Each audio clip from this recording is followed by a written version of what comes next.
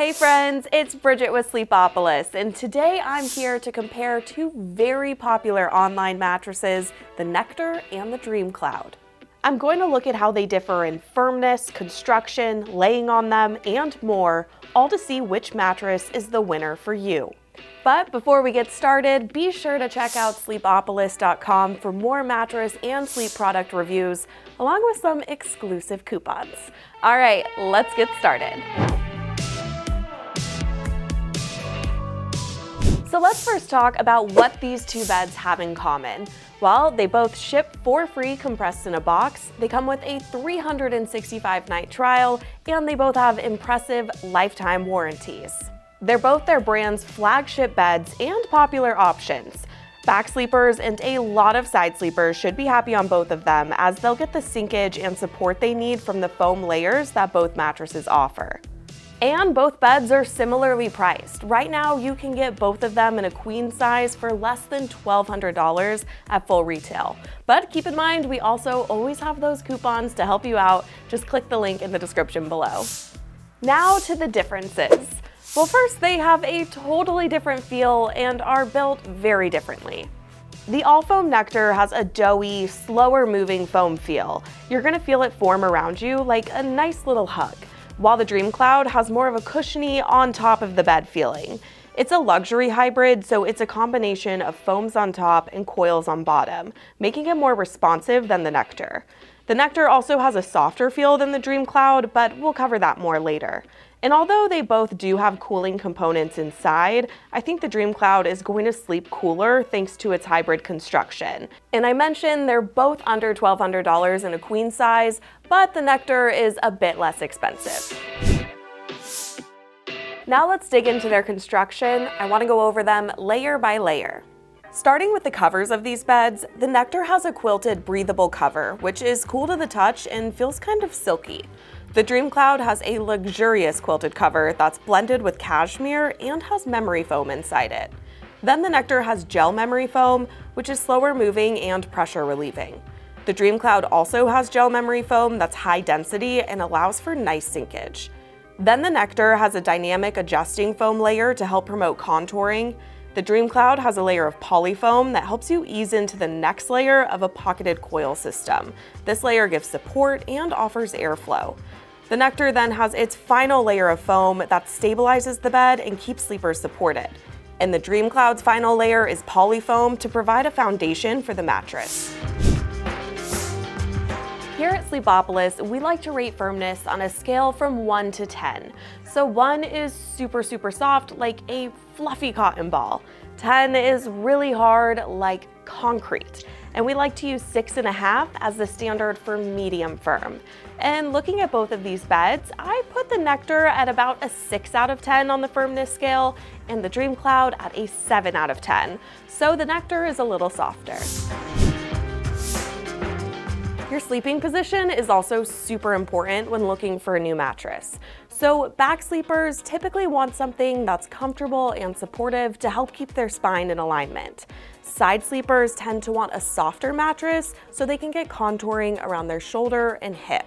And stomach sleepers typically want a firmer mattress. That way their hips can be propped up and elevated to be in alignment with their spine. And if someone is lighter in weight, a bed will typically feel firmer to them than someone who's heavier. For the Nectar, I think back sleepers will enjoy the contouring and pressure relief they get on this mattress. And a lot of side sleepers should also be comfortable sinking into its foam layers and get needed sinkage around the shoulder and hip. I think some lightweight stomach sleepers under 130 pounds would like this bed, but I think most strict stomach sleepers will want something firmer for better sleep posture. I don't think this will be the best fit for heavier sleepers weighing over 250 pounds either, and would suggest looking for a more supportive option. The DreamCloud is also a nice option for back sleepers and should bring them pressure relief and support. I think combination sleepers will really like this bed since it's easy to move around on as well. Strict side sleepers may want to find a softer option, but I did feel pretty comfortable on my side and think it could work for a lot of side sleepers.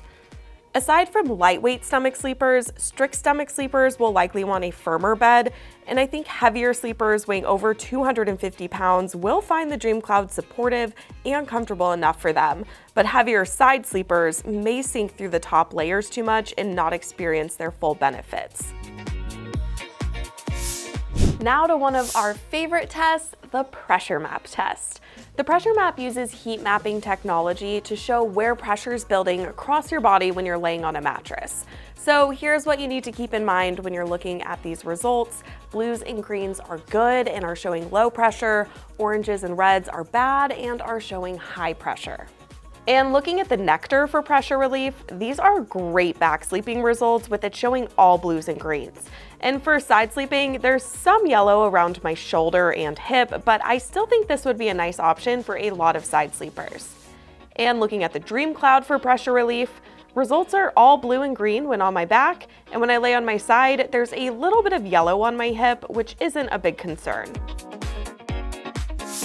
Motion isolation and edge support are important factors of a mattress, especially for couples. So motion isolation is how a bed keeps movement from carrying from one side to the other. So if your partner's tossing and turning, you don't want to be awakened by their movements. And edge support is how well the perimeter of a mattress supports weight. So this allows you to sleep near the edge and use the full surface area of the bed. For motion isolation, they both do pretty good, but I'd say the all-foam Nectar does a little bit better of a job. And when it comes to edge support, they're also both pretty good, but I'd say the DreamCloud has a little bit stronger edge support. So who should get the Nectar? First, memory foam lovers I think will really like this bed and the soft, doughy foam that it has to offer. Second, any sleepers who suffer from shoulder pain could get some really nice relief from this bed. And lastly, back sleepers and side sleepers I think will really enjoy the contouring and sinkage that the Nectar offers. And who should get the DreamCloud? Well, if you like a luxury option, this is definitely that, but at an affordable price. Second, if you're a combination sleeper, I think you're really going to like how easy it is to move around on this bed. And lastly, back sleepers and a lot of side sleepers I think will also enjoy this bed and the cushiony support it has to offer. Okay, that is a wrap on this mattress battle. And here's the thing, I can't really tell you which bed is the winner for you because it really comes down to your personal preference and style. But hopefully this was helpful. If you want to learn more about either of these mattresses or others, just head over to sleepopolis.com. We also have sleep product reviews there too, along with those exclusive coupons. Don't forget to hit subscribe on your way out, and I will see you next time.